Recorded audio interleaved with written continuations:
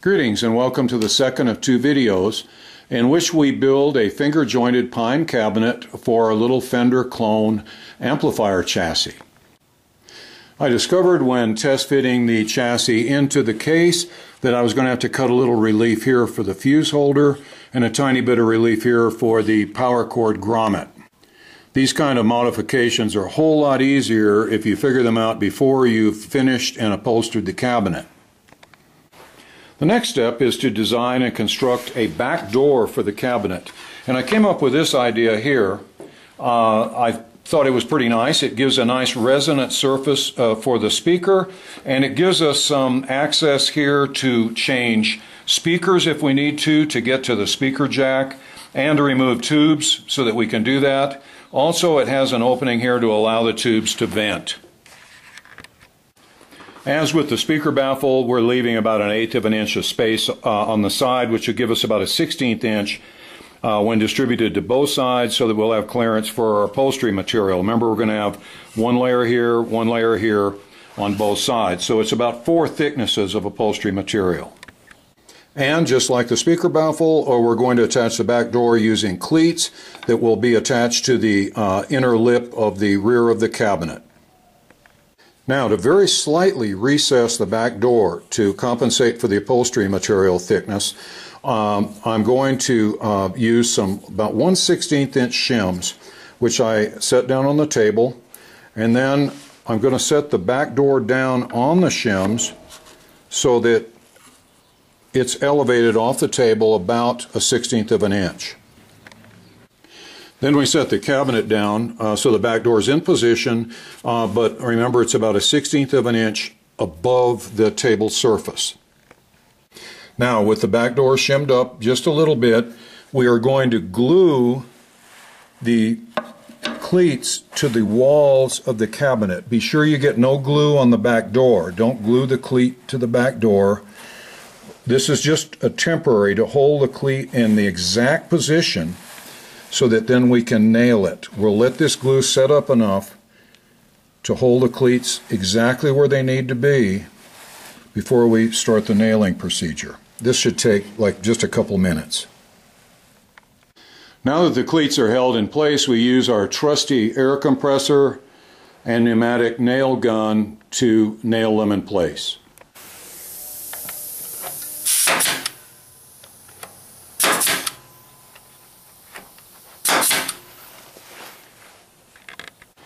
Just a quick word about nail guns. For probably 50 years I used the hammer and nail technique on everything I built.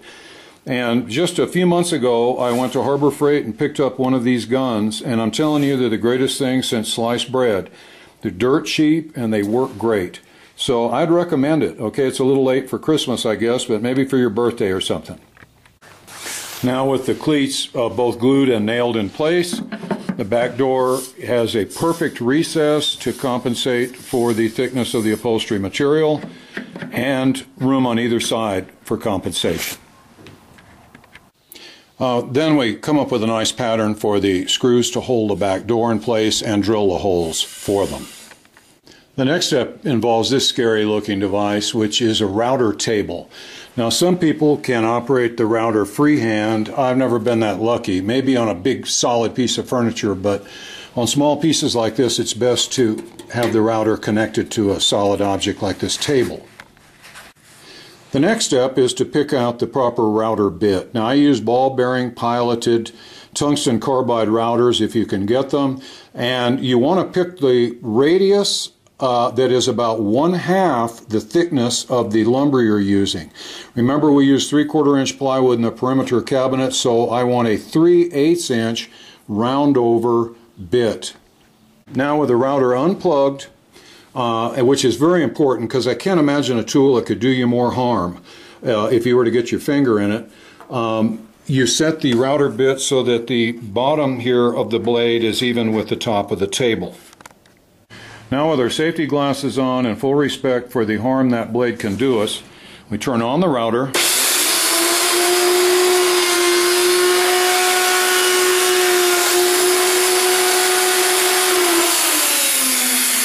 And make a sample cut to make sure that we have the blade at the right height and that it gives us a nice smooth cut with no ridges or edges. This looks good.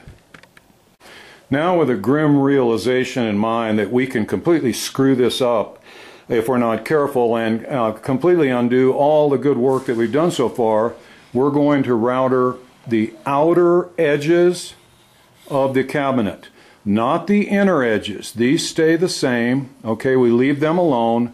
We router the outer edges and this edge here.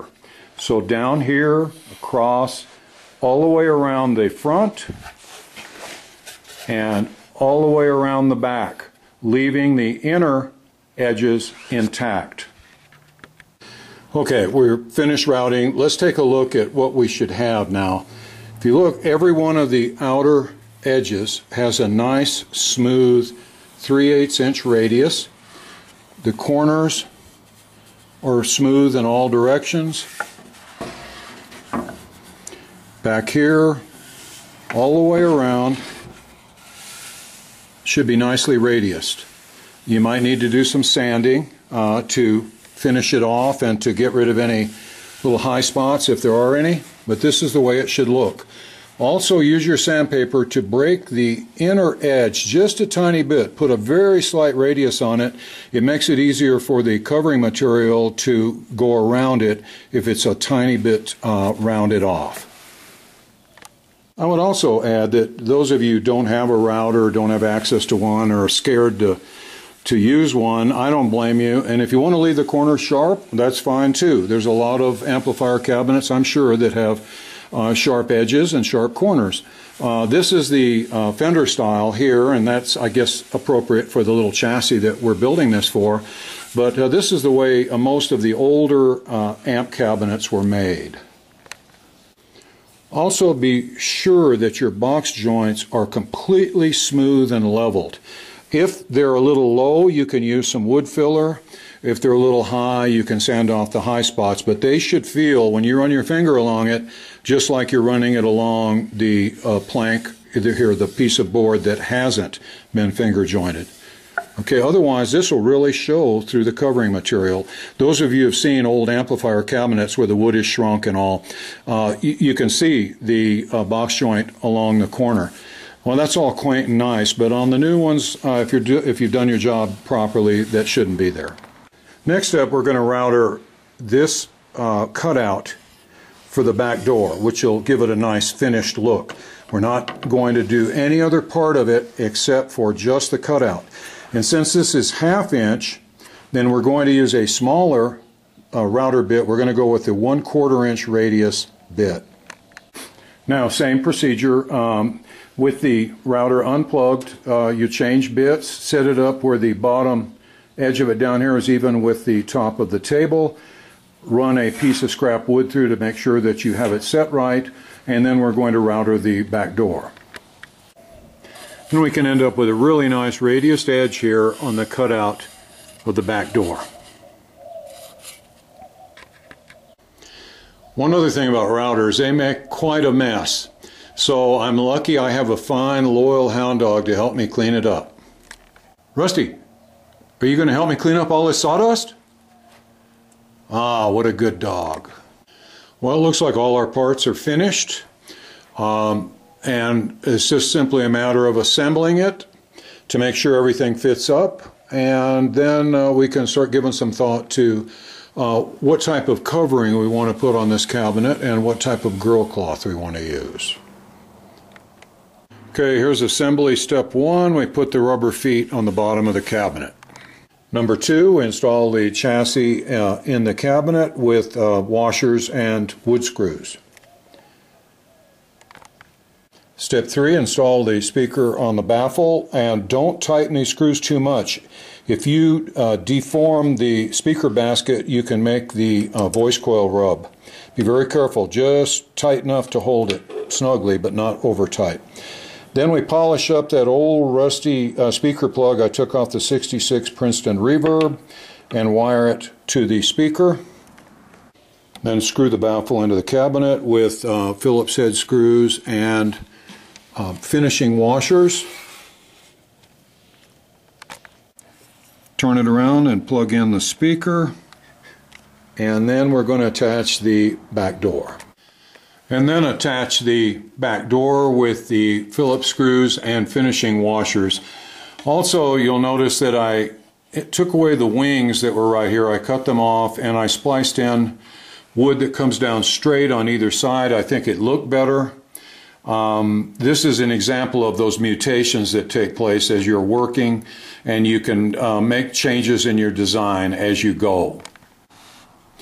I still have the room here to reach in and plug and unplug speakers into that speaker jack. I can switch the 4 and 8 ohm, and I can reach over here and adjust the negative feedback loop resistance. Also up on top here, I've ordered one of those kind of antique leather handles that will fit up here on top and will match the upholstery material or go well with it. Okay, nice and smooth. So let's turn it around and take a look at the front.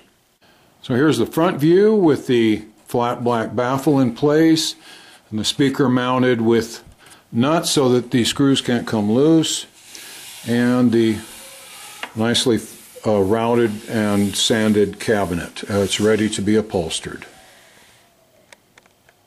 I can't resist playing a few chords through this just to see if it works and how it sounds.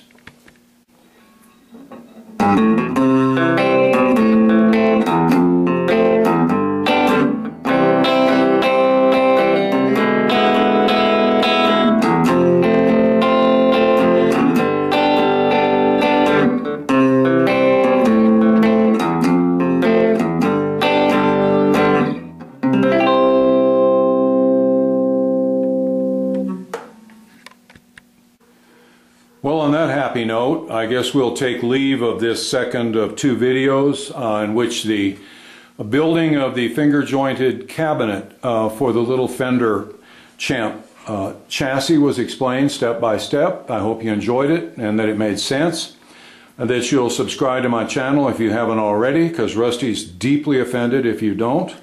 And regardless, I hope to see you again in the near future. Thanks so much for watching, and bye for now.